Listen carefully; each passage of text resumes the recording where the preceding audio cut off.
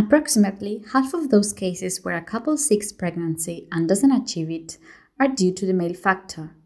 Of all the possible causes, one of those described is the presence of bacteria in the semen. The presence of bacteria in our body is widely known. Some are pathogenic, causing disease, and others are beneficial to humans. As molecular techniques evolve, its presence has been demonstrated in places and fluids where it was not thought it should exist.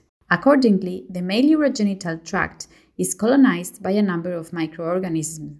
An article published this year in the specialized journal Andrology shows that the profile of microorganisms present in the semen of patients with alteration in their seminal quality is different from those of normozoospermic patients, that is, with normal seminal parameters.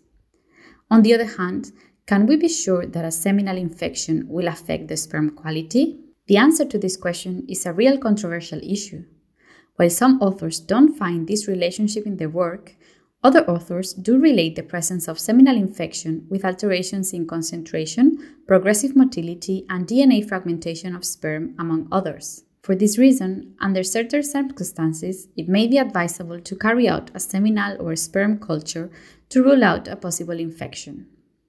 In general, it's not advisable to perform a seminal culture as a routine before undergoing assisted reproduction treatment or freezing sperm, being at the discretion of the specialist who is evaluating your case.